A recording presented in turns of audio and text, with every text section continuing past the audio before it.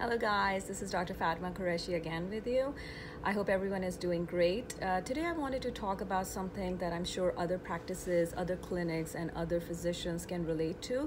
Other staff members such as nurses, scribes, and technicians must have experienced this at some point in their lives, but it's worth mentioning and we're talking about.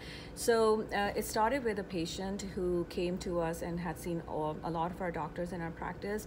Every time she would come, she had some inflammation on the cornea in the form of SPK, which is superficial punctate keratitis, or she would have large corneal abrasions. When I'm talking about large, it's almost like it's mechanically induced. For instance, she rubs her eyes, she scratches her eyes out of pain, out of frustration, out of whatever she is thinking.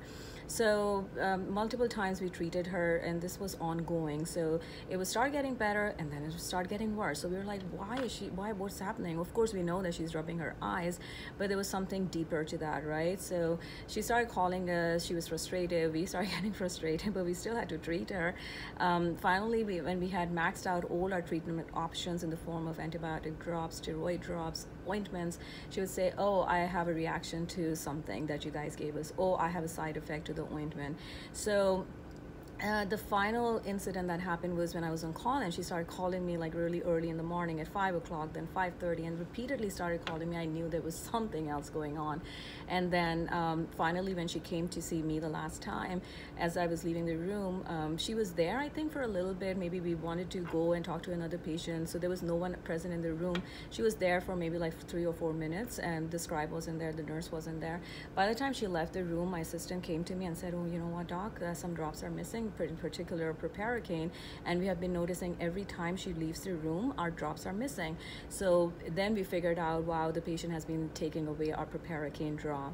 So Proparacaine is it's a topical anesthetic, and we use that only in the clinics. We don't even prescribe that, so that's not something that you're going to see at the pharmacy, because that's something only used sparingly in the clinics, in the doctor's offices, or in the hospitals.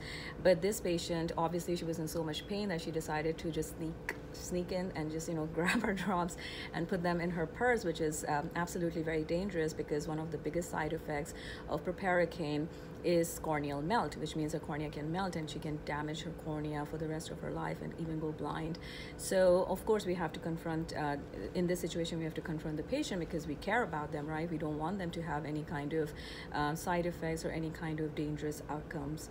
So important thing is, in those kind of situations, make sure that these drops are not within the reach of the patients, not in the vicinity of the patient. Put an alert in the EMR, electronic medical records, so that everybody knows, like especially the clinical staff realizes when this patient comes what to do, what precautions to take, and obviously let her know, like be upfront with her, like I said, and tell her, like, you don't do this, because this is wrong ethically, morally, and also medically, because you're ruining your eyes. Now, the reason why a lot of patients, or some patients, try to do that is because when they see the difference in their cornea, in their pain level, when they come in and we put the topical anesthetic in the form of Proparacaine, and it starts making the pain go away, it lessens the pain.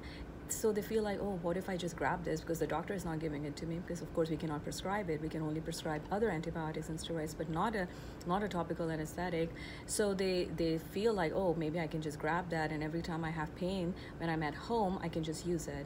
But they don't realize, because even in the clinics we don't use Proparacaine too much, because even if they come in for corneal abrasion, or let's say a foreign body removal, or if we have to look at the staining pattern on the cornea for dry eyes or for superficial punctate keratitis, we just use a few drops. We don't just start putting in like 9-10 drops of Proparacaine. So use it sparingly, and I thought it was a good learning experience for everyone.